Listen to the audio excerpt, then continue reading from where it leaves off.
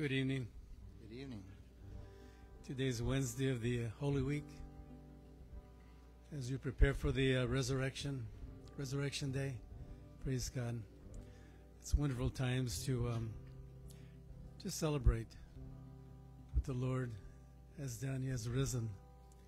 I know we'll have the message on Sunday, but it's good to prepare and just be ready for what God has for us. Amen. Even tonight, whatever God has, we want to be able to receive it and just be strengthened. Sometimes during the midweek, we're a little bit tired of things going on during the week, and we come to the house of God and we rest. We rest in His presence, and we rest with God's people because the Lord is good. Let's pray. Father, we thank you that we can come into your house just to receive from you, Lord. Just to be together and acknowledge your presence, to acknowledge what you've done for each of us. Lord, bless this time together, our worship, our word, our fellowship. Lord, we pray for those who are still traveling to be here, those who couldn't come. Lord, you be with them, those who are afflicted, who need your touch. Father, lift up my cousin's son who needs your touch, Lord.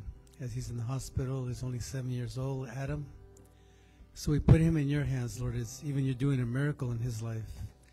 And we thank you for your goodness. Bless this time together as we look to you, even as we prepare to worship.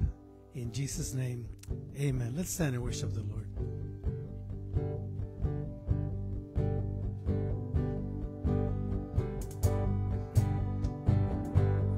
Name of Jesus is a refuge, a shelter from the storm, a help to those who call.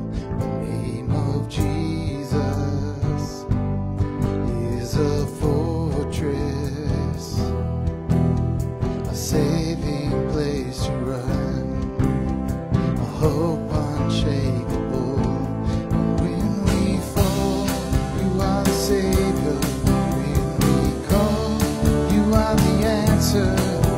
There is power in your name. There is power in your name. In the name of Jesus, there is life and healing. Oh, chains are broken in your name. Then we will bow down and our hearts will cry out. Songs of freedom in your name. Oh, in your name. Bring salvation. Bring your kingdom. And all that you made. Glory to your name. The name of Jesus is our fortress, a saving place to run, a hope unshakable. When we fall, you are the Savior. When we call, you are the answer. There is power in your name. There is power in your name. In the name of Jesus, oh, there's life and healing. Chains are broken in His name. We will bow down and our hearts will cry out. Songs of freedom in your name. Oh, in your name. When we fall, you are the Savior. When we call, you are the answer.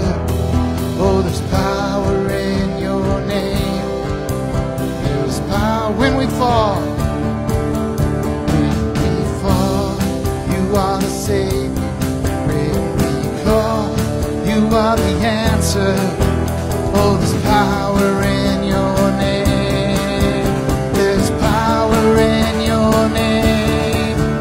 In the name of Jesus, there is life and healing. Chains are broken in your name.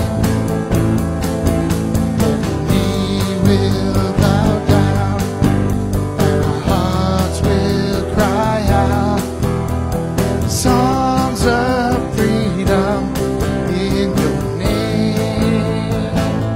Oh, in your name. Oh, in your name, Lord. Oh, in your name. Oh, in your name.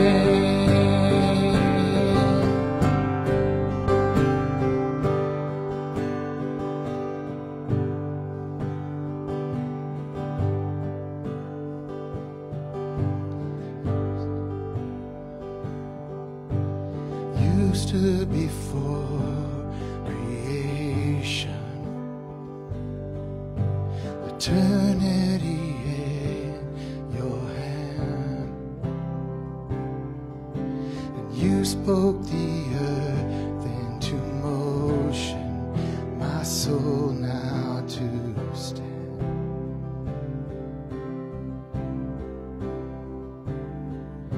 And you stood before my failures and carried the cross for my shame. My sin weighed upon your shoulders, my soul now to stand. So what can I say?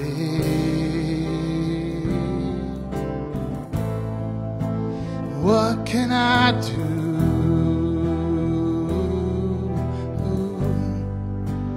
Offer this heart, oh God, completely to you.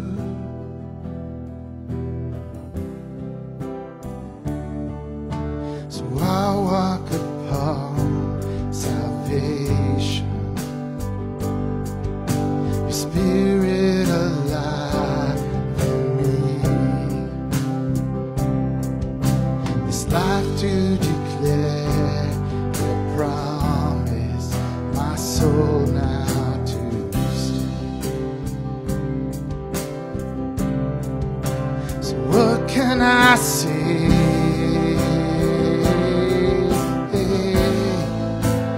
What can I do?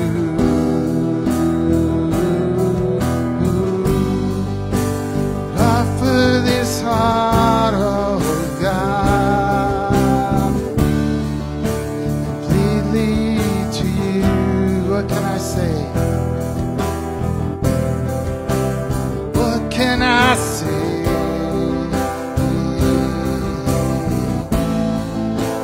What can I do?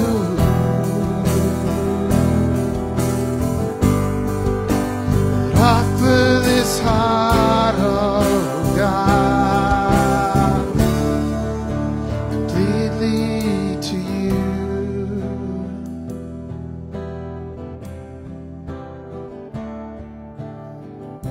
So I'll stand with arms high and heart abandoned, here not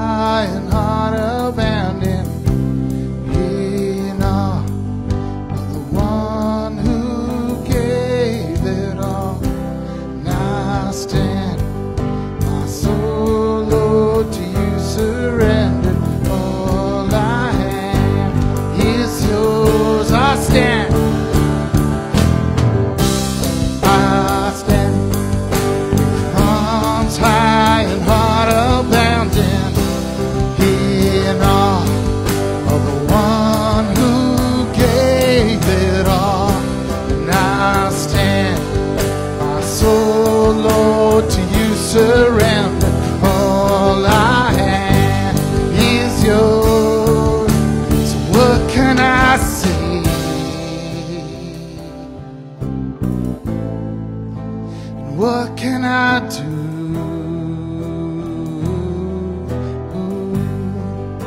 But offer this heart, oh God, completely to you.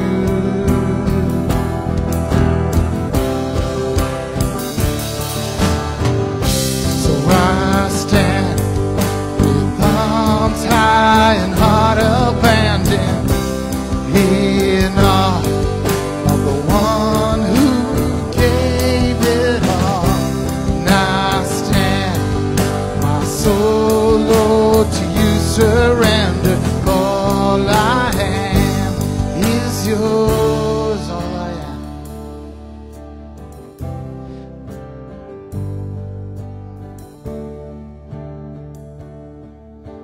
And all I am is yours, Lord. And all I am is yours. And all I am is yours.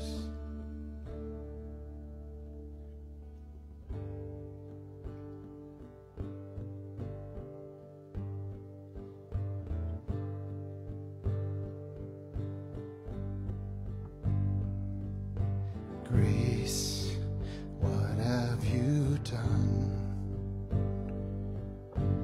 Murdered for me on the cross, accused in absence of wrong, my sin washed away in your blood.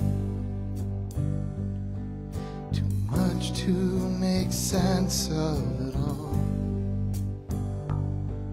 I know that your love breaks my fall. The scandal of grace, you died in my place, so my soul will live. Oh, to be like you, give all I have just to know you. Jesus, there's no one beside you. Forever the hope in my heart.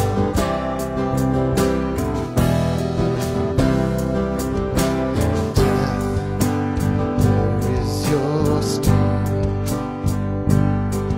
Your power is as dead as my sin. The cross has taught me to live. Mercy, my heart now to sing the day and its trouble. The day and its troubles shall come. But I know that your strength is enough. The scandal of grace, you died in my place, so my soul will live. To be like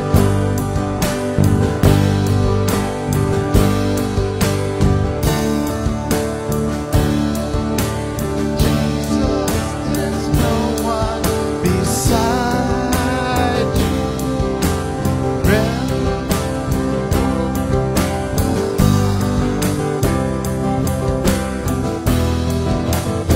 To be like you, to give all I have just to know you.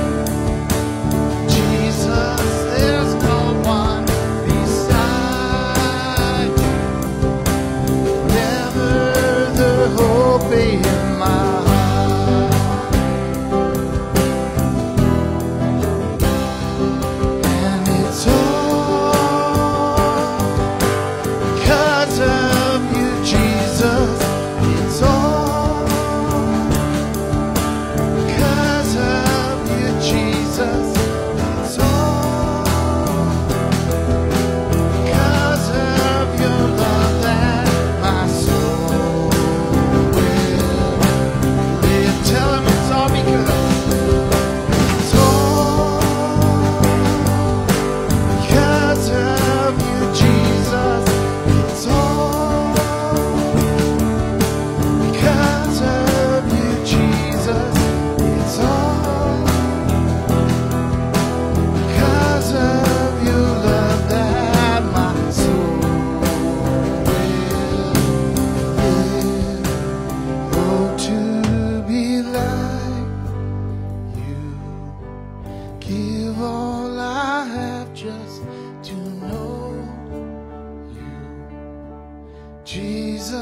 there's no one beside you.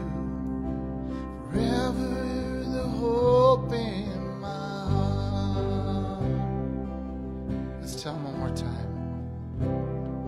To be like you, give all I have just to know you. Jesus, there's no one beside you. Forever hope in my heart.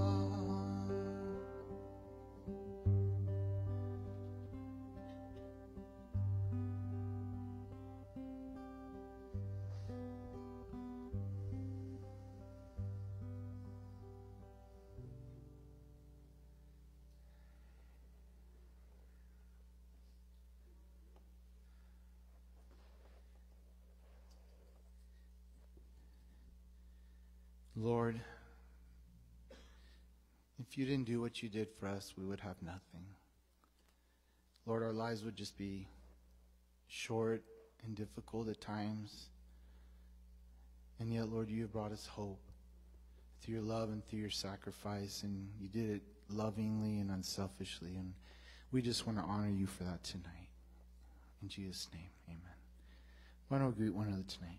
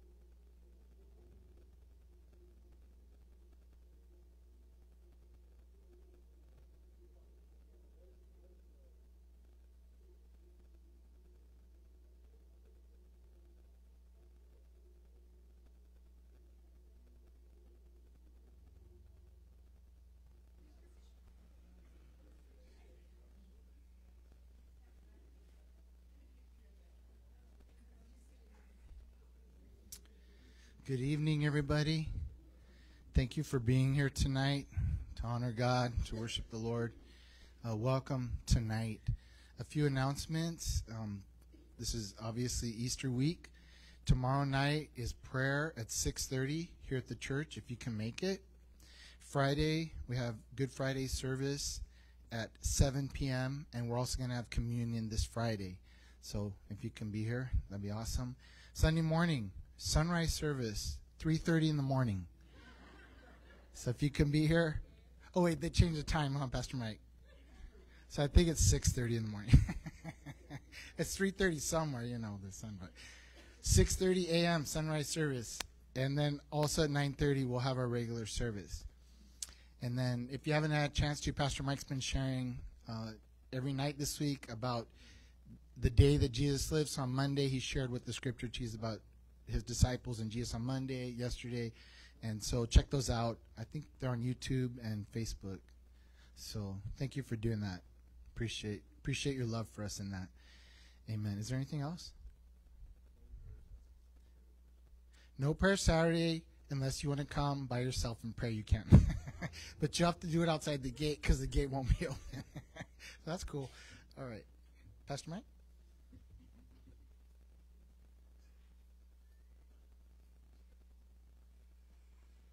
Praise God. The Lord is good, amen. It might feel like 3:30 at 6:30, but it's a big difference. Praise God. Well, the Lord is good. we're going to be postponing the Life of David series for today, and we will move it. We'll continue it next week, I should say. But as we've gone through a portion of Holy Week so far, beginning with Palm Sunday, the triumphant entry, we're going to continue going through the last week of Jesus' life here on earth. We also have to remember as we go through this that there is so much that went on in his life, especially that last week. You could go through, I'm blanking on the exact number of chapters in John that it covers, and there's so much that's gone on. So what we're doing is we're touching on those things. If you've had an opportunity to watch the videos, they're shorter. It's just kind of a quick touch to keep our mind and heart set upon him, just a snack, I guess you will, and then you can always continue on your own in studying those things. But tonight we're going to look at the parable of the wicked vine dressers. So I'm going to ask you to open your Bibles to Mark chapter 11.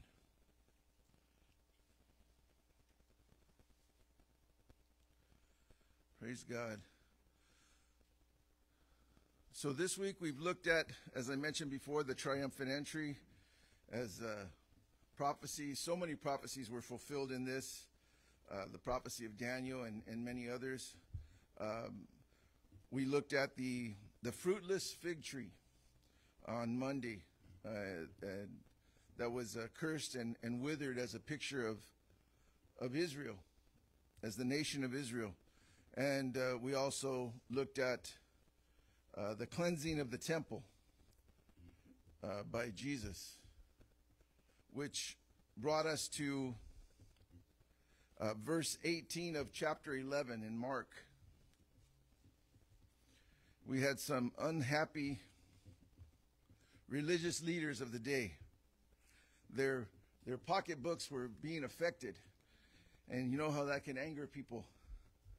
But when you're crooked and you're stealing and fleecing the flock, I guess they were a little more angry than most.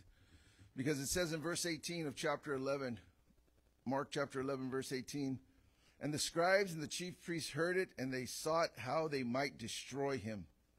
For they feared him, because all the people were astonished at his teaching." Praise God. It says, "And when evening had come, he went out from the city." So we know that God's timing is perfect. Jesus knew exactly what was going to go on and when it was going to happen. And he knew that the cross was coming. So in each situation that we look at, even as the cleansing of the temple, I'm sure really stirred up the beehive or the wasp's nest of these religious leaders, because as they say, they desired to destroy him. So, and Jesus knew that the cross was coming on Friday. So as we continue in that, we went through Jesus, his authority being questioned, and that was a portion of last night's study. In verse 27, it says, "Then they came again to Jerusalem, and as he was walking in the temple, the chief priests, the scribes, and the elders came to him." So they were waiting for him. It says as he walked in, they were ready to pounce. Verse 28, "And they said to him, 'By what authority are you doing these things? And who gave you this authority to do these things?' And we know those things to be, as he came in, it was thought of, as was shared on Sunday, it could have been close to 2 million people that were there, worshiping, screaming, "Hosanna, save us now." This had to really bring a sense of nervousness and fear in the heart of all the religious leaders, because this was their field, this was their home base. They were in charge of the things that were going on here, And then as he went through and cleansed the temple, even more so did that stir them up. So they came and asked him, well, who said you could do this stuff? Because we're the law around here. They're the sheriff in this town. So as Jesus heard these questions, he asked them, he answered in this manner, verse 29. But Jesus answered and said to them, I also will ask you one question, then answer me, and I will tell you by what authority I do these things. The baptism of John, was it from heaven or from men? Answer me. He called them out to ask them where, as religious leaders, they stood on the baptism of John. And it says they reasoned among themselves. It says, was it of heaven or of man? See, this would have answered the question that they asked of Jesus by answering this question honestly, but they weren't looking for an honest answer. They were looking for a safe answer, a way to hide. It says 31, they reasoned among themselves, saying, if we say from heaven, he will say, why then did you not believe him? But if you say from men, they fear the people, for they all counted John to have been a prophet indeed. So they answered and said to Jesus, yo no sé. We don't know. We do not know. So these profound religious leaders that have so much of the Word of God memorized in the Old Testament, how they were truly looked on as knowledgeable men, put their heads together, made a rock pile, and said, we don't know.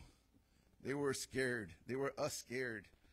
And Jesus answered them and said, neither will I tell you what authority I do these things. So he didn't give them an answer in this, but he gives them a parable. And that's what we're going to be going through tonight. So before we begin this, I'm going to ask you to bow your heads so we can pray. Thank you, Lord. Thank you, Father. Heavenly Father, we thank you, Lord, for the opportunity to be in your house this night, Lord. We thank you, Lord, for your word, for it is true, Lord. Father, we trust in you in all things, and we ask that you continue to minister to your people in a mighty way. You're a good God who is able, Father. And we ask that you would just, by your Holy Spirit, continue to move in our hearts and strengthen us, Lord. Bless those who are afflicted, Father, as was prayed before. You know each one by name and all they go through. And continue to go before us as a body as we go through even this special Holy Week. Bless even this word tonight. In Jesus' name. Amen. Amen. So he said, his answer was, I'm not going to answer you if you're not going to answer me. So, but he did give an answer in the next chapter, in the following few verses. Because it says in chapter 12, verse 1, then he began to speak to them in parables. So them, we know who they are by verse 27 of the last chapter. It says that they were the chief priests, the scribes, and the elders that came to him. So he said, a man planted a vineyard and set a hedge around it. He dug a place for the wine vat and built a tower. He leased it to vine dressers and went into a far country. Now at vintage time, he sent a servant to the vine dressers that he might receive some of the fruits of the vineyard from the vine dressers. So far, we have an owner of the vine, of the vineyard. The owner who planted it, it says. The owner who set a hedge around it to protect it. The owner who dug a place for the wine vat, for the crop or the produce to be held in. He built a tower also so that they could watch over the whole vineyard and keep it safe from thieves. He made every arrangement and put everything in place and then leased it to the vine dressers. It said, and he went to a far country. Remember one thing as we go through this. Jesus isn't speaking of people. It's a parable. It's we've always known it as a heavenly, earthly story with a heavenly message, I should say. So as Jesus is sharing these things, he's saying all was provided. And now he went to a faraway place. It said, but in verse 2, that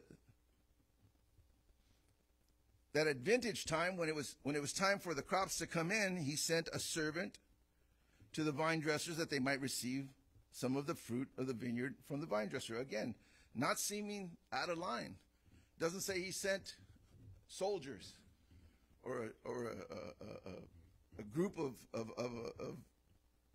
men to take everything that was done. He was just receiving what he had done. In verse 3, and they took him, beat him, and sent him away empty-handed. So this was their response to the owner of the vineyard asking for what was due him. What they had received, they had done nothing to earn it, but they considered it theirs. They said, we're not sharing ours. And the proof of that was by beating this servant and sending him away. So that he left empty-handed. Verse 4, and he sent another servant, and at him they threw stones, wounded him in the head, and sent him away shamefully treated. Again, it's unusual that Jesus is sharing this with the religious leaders, and he's giving such specifics. He's saying, again, they sent another servant, and they threw stones at him. He was stoned and wounded, and he was hit in the head. They treated him shamefully.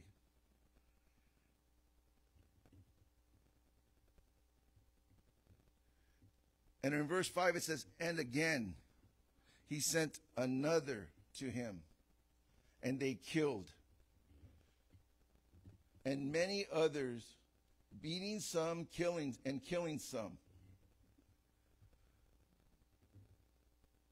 So the picture, why is Jesus sharing about such an evil vine dresser? That these people were so self-absorbed in everything they had that they were going to put out and not listen to anything that was coming to them. They weren't going to listen to these servants that were coming as representatives of the owner. And all they were doing was asking for what was due. They were asking for what was due, and it escalated. It started off with a beating, and it continued up, and stoning and killing. And this owner even continued to send more servants. This was really a true picture of mercy and long-suffering in the eyes of the owner. Again, this is not something that happened. Jesus is sharing this to make his point. He's showing that this owner showed mercy above and beyond, because most people would have been in a condition that, you're not going to give me after I did all that? You know what? That's my house. That's my vineyard. That's everything there is what I own. And you're going to tell me that I can't have any of the fruits from it. He put everything together for them. But this owner wasn't that way. He was merciful. He was giving them opportunity. And he said, we'll send another servant to reach out to them. Maybe this servant will reach him. The vineyard is really something, and if we keep our finger here, or you can even just look up at the board in Isaiah chapter 5.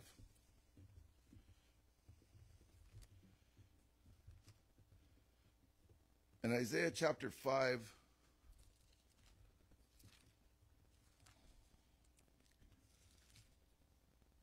verse 1.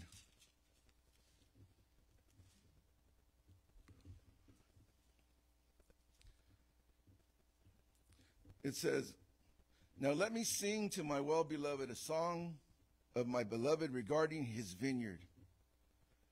My well-beloved has a vineyard on a very fruitful hill. He dug it up, he cleared out its stones, and he planted it with the choicest vine. He built a tower in the midst, and he also made a winepress for it. So he expected to bring forth good grapes. but it brought forth wild grapes. And now, O inhabitants of Jerusalem and men of Judah, judge, please, between me and my vineyard. Verse 4. What more could I have done to my vineyard that I have not done in it? Why then when I expected to bring forth good fruit, did I bring forth wild grapes? Verse 5. And now, please, let me tell you what I will do to my vineyard. I will take away its hedge, and it shall be burned. I will break down its walls, and it shall be trampled down. I will lay it waste, and it shall not be pruned or dug, but there shall come up briars and thorns. And I will also command the clouds that they rain no more on it. Verse 7. For the vineyard of the Lord of hosts is the house of Israel, and the men of Judah are his pleasant plant.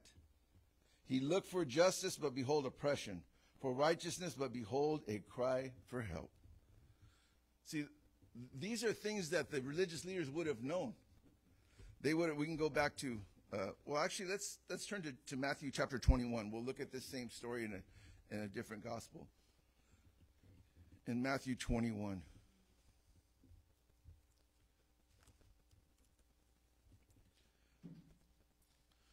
So these religious leaders were hearing from Jesus, and this had to ring familiar in their ear. Chapter 21 of Matthew, verse 33. It says, here another parable. There was a certain landowner who planted a vineyard and set a hedge around it, dug a winepress in it, and built a tower. And he leased it to the vine dressers and went into a far country. Now when vintage time drew near, he sent his servants to the vine dresser so that they might receive its fruit. And the vine dressers took his servant, beat one, killed one, and stoned another.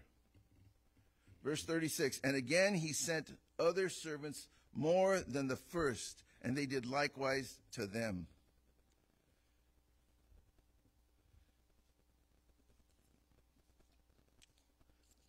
They were, in essence, trying to take over the vineyard.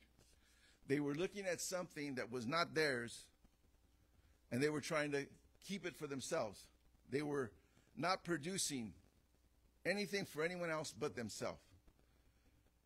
So it says that in all these things that had happened, the owner still showing compassion, still with a concern that they would understand and give what they were supposed to give. This had to be something that was dealt with prior. I'm sure he didn't just hire, it says they hired these vine dressers, and I'm sure he didn't just say, come on in, take everything, and then do whatever you want with it, and don't have to give me anything. I'm sure that that conversation had to be had. It wasn't said in the scripture, but that's the way the process goes. So they knew that something had to come from this, so their whole intent was doing things their way. I'm not going to give anything. This is our vineyard now. This is their choosing of what to do. But then verse 37 comes. Then last of all, he sent his son to them, saying, they will respect my son. Because the son going in place of the father is going in the authority of the father. See, first of all, even the servants were going in the authority of the owner. They were going representing the owner. They were going sharing what he had placed in their heart, what he told them to share, so that they could take that as the words of the owner. But now he says, since they're not listening to those who I'm sending, I'll send my son. They'll have to pay attention to him because they know that that's my blood, that's my son. And they'll respect him because they'll see him in the same likeness they would see me. This was his thought anyway. Verse 38, it says, but when the vine dressers saw the son, they said amongst themselves, this is the heir. Come, let us kill him and seize his inheritance. They said, He's the one that's going to get everything that the owner of this vineyard owns. Let's kill him, and then we'll take this vineyard for ourselves. So they took him, and they cast him out of the vineyard and killed him. Verse 40. Therefore, when the owner of the vineyard comes, what will he do to those vine dressers? That was the question Jesus asked these religious leaders. What is he going to do? What would you do? You had every... Brother, he just went off with his head. You had full authority, not just by law, but with the power and strength to do it, because this was your vineyard you owned. This was your property. You could have gone in and just clean house. But he's asking them, what will the owner of the vineyard do? See, one thing that is seen so clearly is Jesus is making a point to try to take the blinders from their eyes. He's bringing them along. Remember, they asked him, who gave you the authority? He's speaking of a fruitless vineyard, because they're not dispersing this fruit. We just went through a fruitless fig tree, which was another picture of Israel that was not producing fruit. It just had green leaves. It looked like it was alive, but it was truly fruitless. So it was cursed and will wither away, and that's what Jesus said. So now he asked them the question, what will he do? Verse 41, and they said to him, the religious leaders said, he will destroy those wicked men miserably and lease his vineyard to another vine dresser, who will render to him the fruits in their season. That's exactly what common sense would tell you. That's where Jesus was leading them, exactly to that point.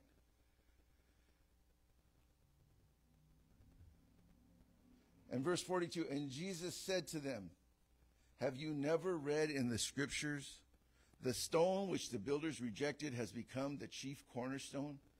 This was the Lord's doing, and it is marvelous in our eyes. Verse 43, therefore I say to you, the kingdom of God will be taken from you and given to the nations, bearing the fruits of it. He told them, this is you. See, even when Jesus is going through this, he's talking about how these servants were coming. Matthew chapter 23, verse 29.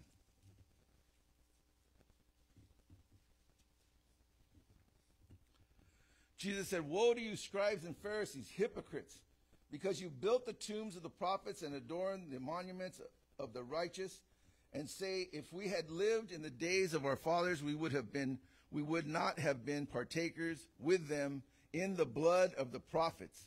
Therefore you have witnessed against yourself that you are the sons of those who murdered the prophets.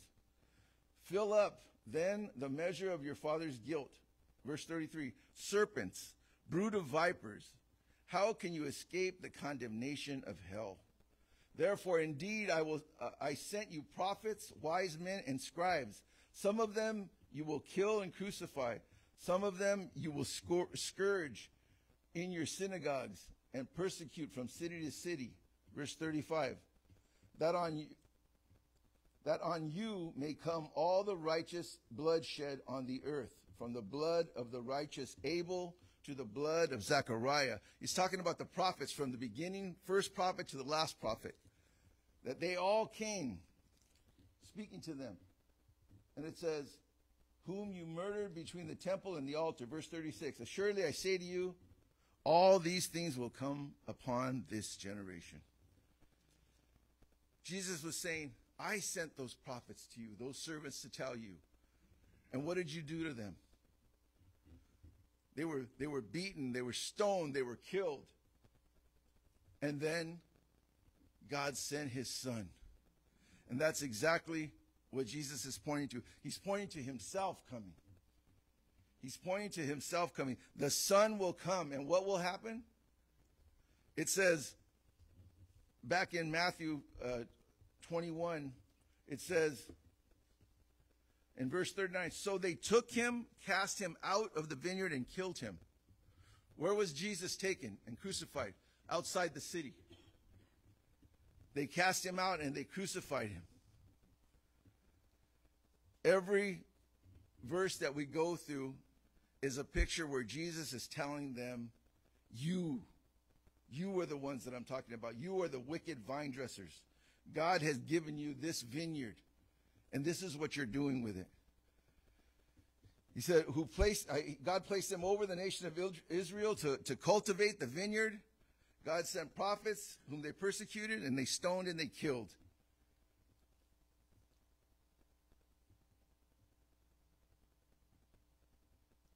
Let's go back to verse 43, chapter 21, verse 43. Then I say to you, the kingdom of God will be taken from you and given to a nation bearing the fruits of it. Jesus is speaking of the new covenant that was going to be made in his blood. Verse 44, and whoever falls on this stone will be broken, but on whomever it falls, it will grind him to powder. Now then, the chief priests and the Pharisees heard his parables, and they perceived that he was speaking of them. Wow, finally the light went on. But when they sought to lay hands on him, they feared the multitude because they took him for a prophet. So they were fearful. They understood what Jesus was saying. And Jesus was speaking of his death. See, everything has been provided. The Word of God says everything good comes from above. The picture of the vineyard. And even as we each have been given so much in our lives, we can be that wicked vine dresser, or we can be used to glorify God in the things that we have. See, even throughout this whole week, it has been continually speaking of producing fruit. The Word of God has been going through, and it's been talking about being fruitful, being used. It was talking about this vineyard not being used to be fruitful, the fig tree not showing fruit. God desires for us to be fruitful. He wants us to bear fruit in our service to him. But sometimes we get like those wicked vine dressers where we say, you know what? It's my time. It's my life. These are my choices on what to do with.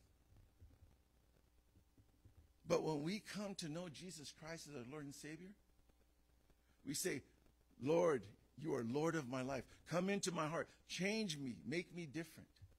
Renew me. Give me a heart of flesh instead of this heart of stone. And our life is different then. Because what we've done is we've asked him to be our Lord and Savior. Not just our Savior. Like when we talked about the triumphant entry, when everybody was rejoicing because the Savior was there. But they didn't want him to be Lord. They just wanted to be Savior. They didn't want the cross yet. The cross wasn't involved. It's easy to cheer when all you're going to get is blessing and receive relief. But when it comes at a cost, that's when it's different. We've called Jesus Lord. If he's the Lord of our life, then we must be submissive to his will. And in being submissive to his will, we must know his word. To be submissive to his will, we must be filled with the Holy Spirit. Because of ourselves, this flesh won't do it.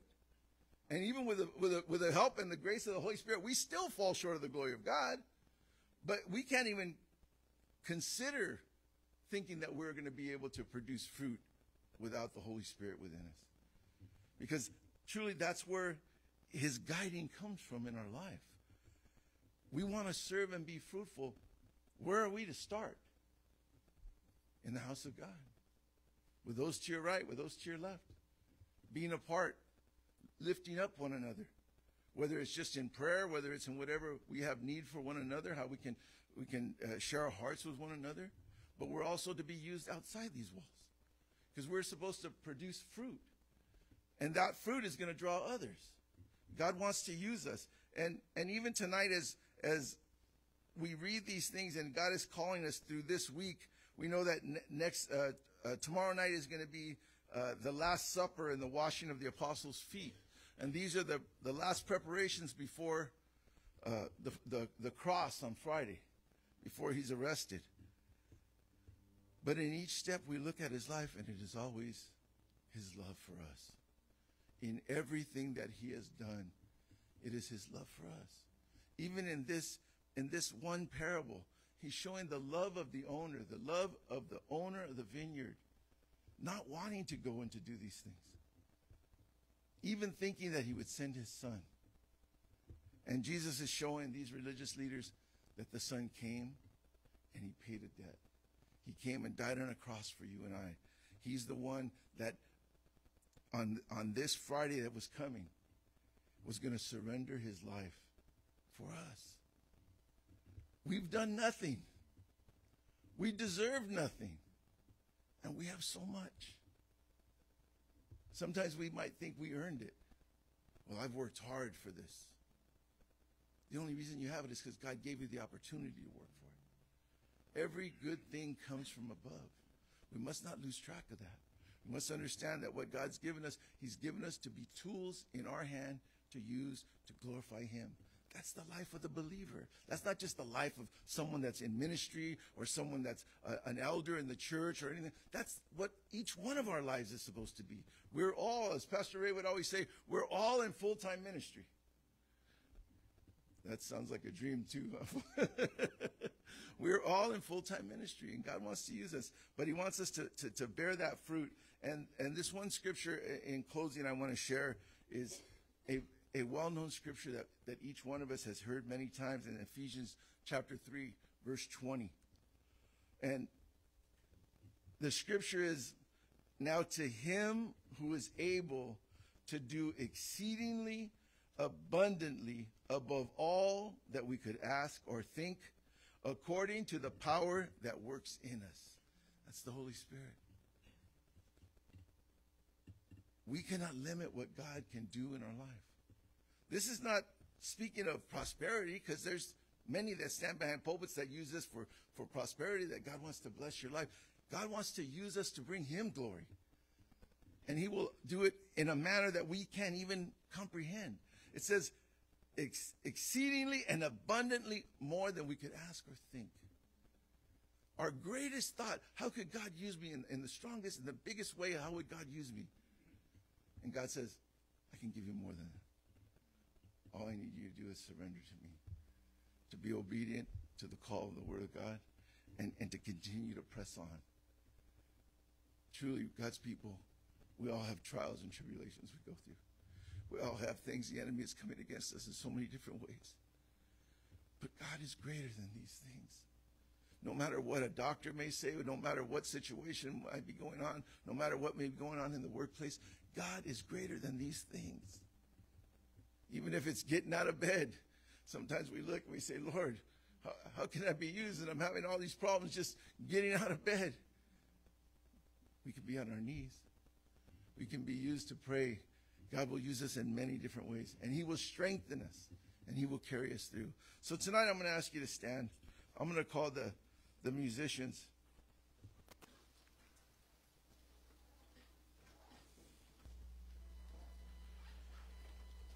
And Jesus continually showed himself to be God in the flesh. And even through this, pointing at the picture of the cross, even that the Son would come, the Son would be cast out of the vineyard and killed. And Jesus came knowing this. Yet he loved you and I so much that he came and paid the price for our sin on that cross. Let's bow our heads and pray. Thank you, Lord. Thank you, Father. Heavenly Father, we thank you, Lord, for your goodness, your grace, and your mercy in our lives, Lord. Father, we look at our lives, Lord, and we just are overwhelmed by your goodness, Lord. We're deserving of nothing, absolutely nothing, Lord, and you give us everything, Lord. Father, so many, Father, suffer with so little, Lord, and you have blessed us with so much, Lord. Father, we thank you, Lord. And Father, we know that you have placed this in our hand, Lord, so that we would use it as a tool, Father, to shine for you. Father, bless your people tonight in a mighty way. Strengthen them where they feel weak and weary, Lord.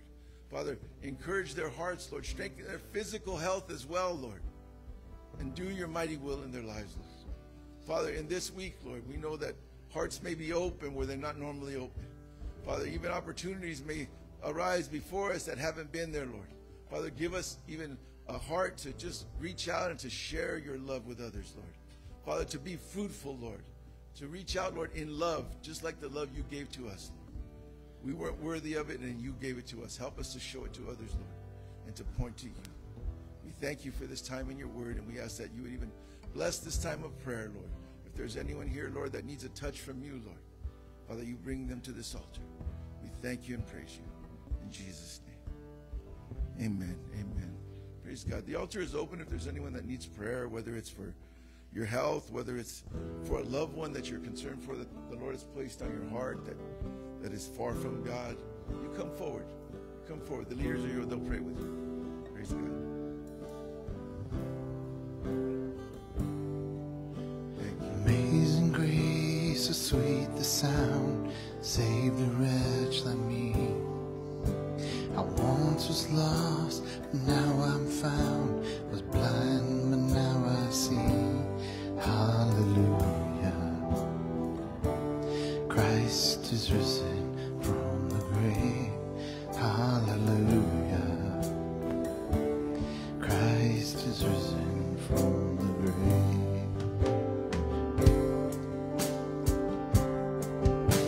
Amazing grace, so sweet the sound, saved a wretch like me. I once was lost, but now I'm found. Was blind, but now I see. Hallelujah. Christ is risen from the grave. Hallelujah.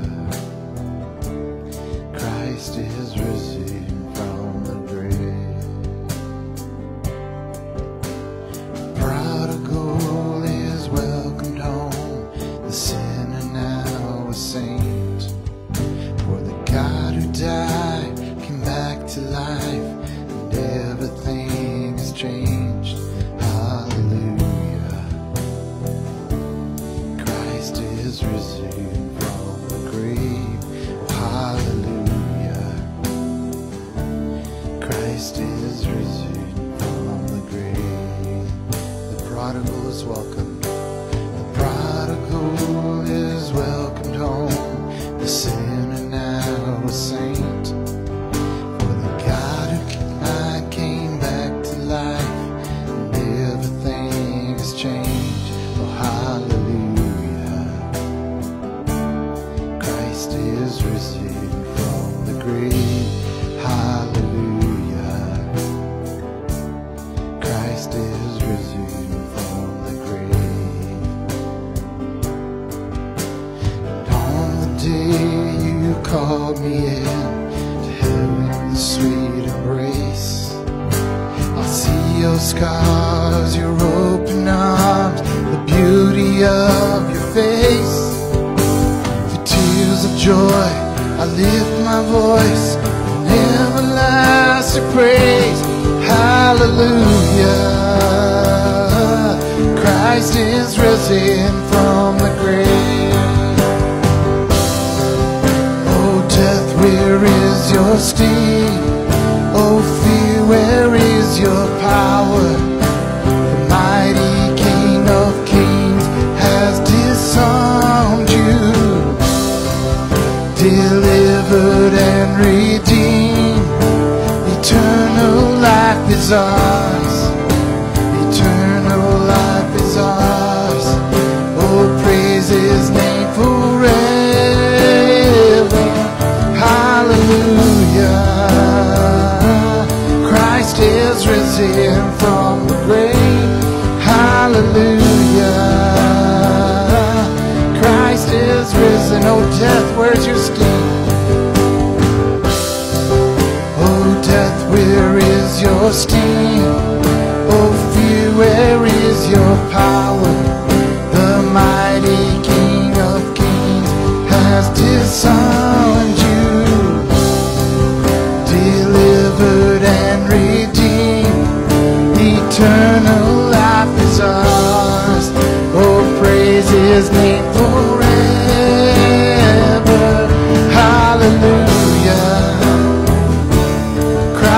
is risen from the grave. Hallelujah. Christ is risen. Hallelujah. Hallelujah. Christ is risen from the grave. Hallelujah. Christ is risen from the grave. And all throughout eternity, our song will be the same. Hallelujah. Christ is risen. Hallelujah. Hallelujah. Christ is risen from the grave. Hallelujah. Christ is risen, and all through eternity, and all throughout eternity, our song will be the same. Hallelujah. Christ is risen from the grave.